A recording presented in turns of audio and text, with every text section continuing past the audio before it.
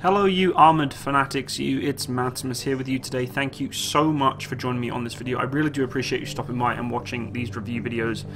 With that being said, if you do wish to be notified of any more upcoming videos, whether it be gaming or military, please feel free to hit that bell and the subscribe button area and to be notified by anything coming up in the near future, and you'll actually be able to get a heads up of what's coming up from my channel here, so feel free to hit that bell button. So, what are we looking at today? Well, it's not artillery, it's not tanks, it is the infantry fighting vehicle, and what an impressive one it is. Once again, this is another vehicle that has blindsided me completely because I always get confused between the Puma and the Lynx. Yes, the Lynx vehicle is a very similar kind of concept to the Puma, however, the concepts are a tiny bit different, not majorly. And as always, we're going to go over a bit of an overview of the vehicle, some specifications, some technical details, a few things that you may not know before, and then overall my opinion on this vehicle. So let's get started. Okay, so first of all, let's just alleviate my own personal confusion with the two variants of vehicles that we have here, both the Lynx and the Puma. So, the German firm Rheinmetall produces the new German Puma IFV infantry fighting vehicle for the German army, and some export customers have privately developed, without government support as with the Puma, the similar Lynx vehicle. What makes the Lynx different is a more flexible design that can appeal to a wider number of export customers. All the features of the Puma are much more besides available for the Lynx.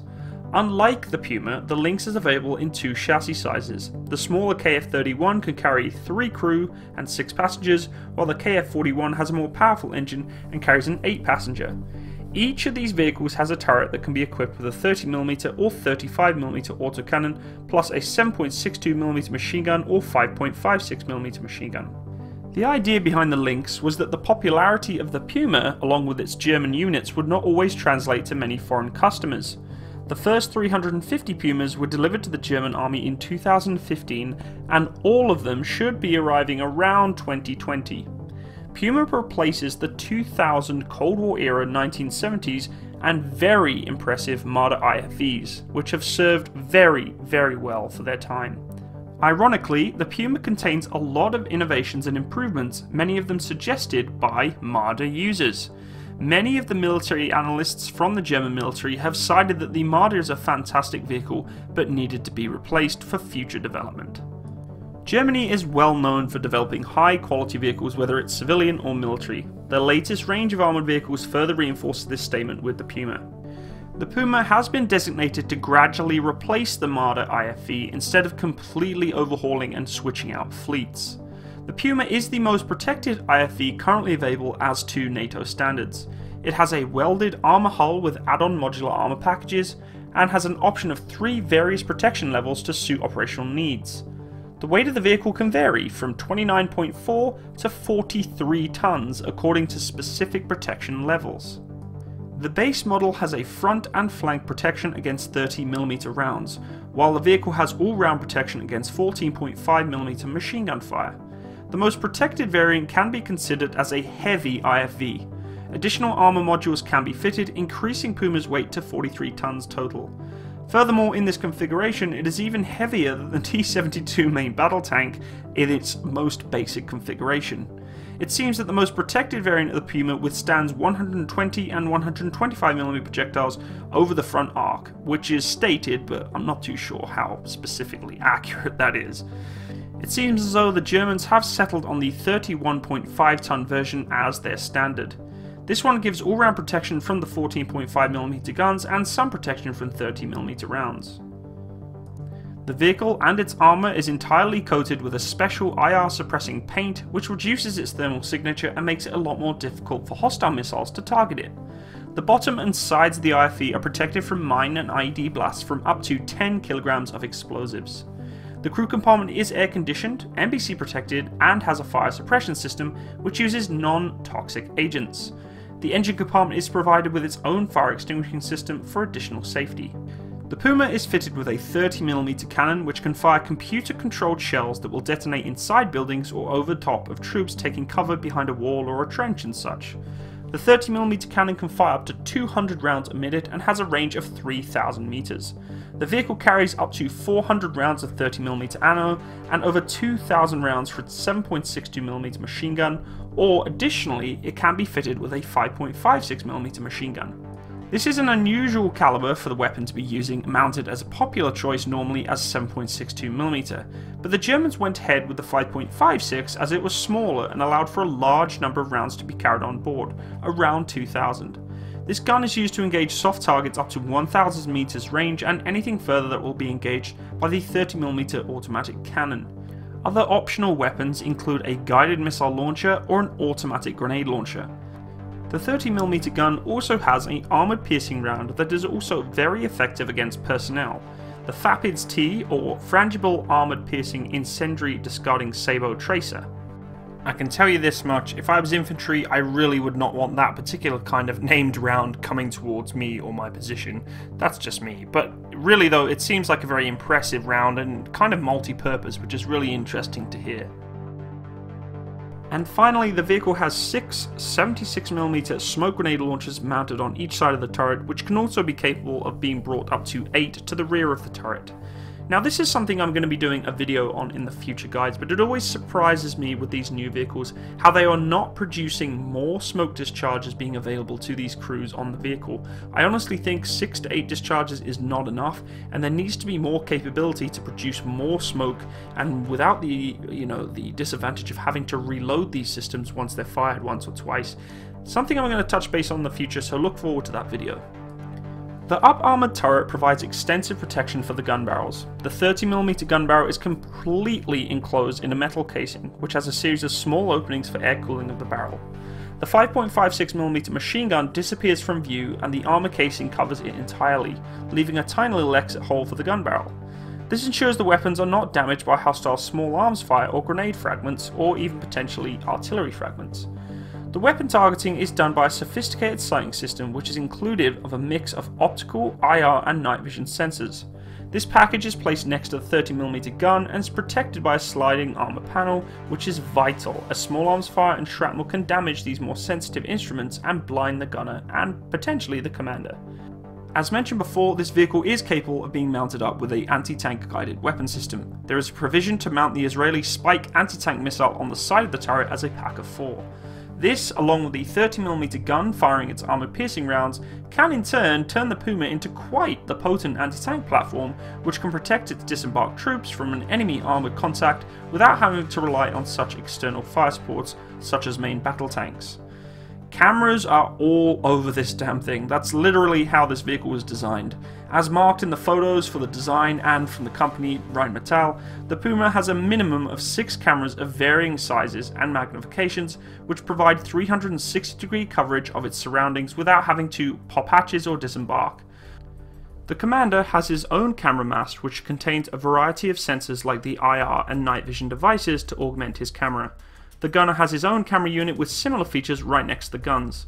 The best part is that all these cameras are protected by their own individual sliding armour panels, which is very unique. The driver too gets his own set of cameras and are a little smaller than the others and are located around the turret for all-round visibility whilst driving. That means no more commander going left, right stick on top of the turret looking behind him. The gunner can use the commander's camera unit to aim his guns if his cameras are damaged, and the driver can do the same. A large number of sensors thus ensures the redundancy, which is very important on the battlefield scenario. The armour of the Puma has been designed keeping modularity and flexibility in mind. The modular nature of the AMAP, or Advanced Modular Armor Protection Composite, allows the armour to be configured based on various threat levels. The Puma has a crew of 3, commander, gunner and driver, and carries up to 8 infantrymen or cargo in the rear troop compartment. The Puma is also very digital. Noting the success the US Army has had with equipping their armoured vehicles with a battlefield internet communications equipment, the Germans did the same with the Puma. The Puma will be driven by a very ambitious new development. The so-called 10-cylinder HPT, or High Power Density engine, will be able to be variant up to 890 to 1008 horsepower engines, and is distinguished by its very small size and reduced weight, but at the same time giving this vehicle enormous performance power. The Puma has been designed in such a way that there are a lot of options for future upgrades, which nowadays is always going to be key when it comes to making these kind of vehicles. There are provisions to mount a hard kill active protection system to defeat hostile anti-tank guided missiles or RPGs. The German military will eventually acquire around the 400 Pumas it originally asked for. Since they have performed well in the cold trials, Canada is even considering the Puma to complement its fleet of Leopard 2 tanks. With further upgrades in the future, the Puma will easily remain one of the best infantry fighting vehicles on the market today. So, what do I think of this vehicle? Honestly guys, I must say this is probably going to top one of my favourite IFVs out on the market. I used to absolutely love the CV90 and I still do, and you all know I'm a massive fan of the Warrior infantry fighting vehicle. However, this vehicle is technologically robust. I mean, this thing is pumped full of technology. Now, some people may side with the fact that they don't like technology. They'd rather the vehicle be a lot more primitive and back to its old standards of just using the old kind of systems that don't break down as much, don't require as much technological maintenance and such. However, guys, it's just the way that the military is going now to try and keep up to date with all this different technology, cameras, sensors, IR, all these sort of things going on that are very important to help you on the battlefield. I mean, commanders want as much of these kind of capabilities as possible, and if they can place them into these new vehicles, they're going to request for it. It seems like this thing is packed to the nines with so much tech that it is a little concerning that if some parts of it do fail, what are they going to do next? Let's say, for instance, this particular scene that we're looking at right now. The vehicle has a manless turret, which means the turret basket is not really required anymore. The commander and the gunner can sit inside the hull, which is absolutely fantastic because A, it protects the crew a lot more, being that the crew can be a more controlled compartment for armor, and B, it allows for a lot more room for, say, ammunition and all that good stuff. With that being said though, if all these sensors fail, cameras and all that good stuff, it's going to be very difficult to be able to utilize that main gun correctly and being able to command and control your vehicle on the battlefield. Trust me, I know how difficult it can be with just hatch closed in an infantry fighting vehicle such as the Warrior. Putting this thing into the battlefield with sensors that are all busted up, it's going to be very difficult for those crew to be able to operate this vehicle. So yes, I do love the fact that this thing has such a plethora of, information technology and all the different sensors that's available to it. But it does create some serious risk as to, well, what if all these systems are starting to fail? We all know how computers work. Sometimes they just fart out and just don't want to do what we ask them to do. And I just hope that's not going to be the case with some of these modern day systems coming out nowadays, because you've got to remember, guys, this is untested waters for the most part. Most of the systems that we're placing into these vehicles have not been fully tested in combat environments. Yes, they're going through the trial phases right now and working probably very, very nicely, but there's definitely going to be some room for improvement, I'm sure, on these particular kind of systems, because they're computers. Computers don't like working so good, cameras like getting covered in dust, etc, etc, etc. It's just something to think about when we look at these modern day vehicles. Another thing that really sets this vehicle apart is its modular armor packaging. I love the fact that it can be uprated or downrated to the specific environment that it's going into, and again, this is very common with most tanks and vehicles that are coming out today. They're being given the options of doing particular kind of things, and in this case for armor, it's nice that it has different packages available for its scenario. For instance, if you can reduce the vehicle's overall weight by 5 or 6 tons, then why would you not want to do that? It's a fantastic capability for the commander to be able to utilize, or any kind of battlefield command, for this battle group of vehicles that are going out. Well, I don't need to waste, time putting on this extra armor if I'm going into an environment that really doesn't quite require it. And that is fantastic. And it's not only going to do a lot of help for the vehicle and the crew, it's also going to do a fantastic thing for finances for the government that are producing these vehicles, because they don't need to produce a standard armor set that is set out bog standard for all vehicles. They can kind of negotiate different kind of battle groups for different kind of roles, which is really, really interesting. I do like the remote control turret, but as I mentioned before, it does bring up a few concerns. Clearly the weapon system that this vehicle is using has some really interesting features. For instance, the air burst munition, which is basically a shotgun overhead onto troops in cover. Very, very important, I think, in today's advanced technology for engaging targets from long distance from main armaments, and I think that's going to be applicable for most vehicles coming out today. It's a very common feature, also very handy for knocking out helicopters, which is really cool. So yeah, guys, overall this thing is really impressive, and I can't wait to see more of it in the future.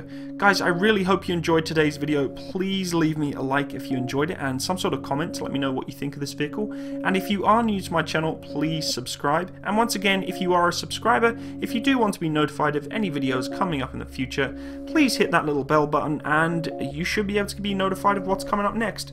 Once again, I appreciate you stopping by. Have a wonderful day. Bye bye.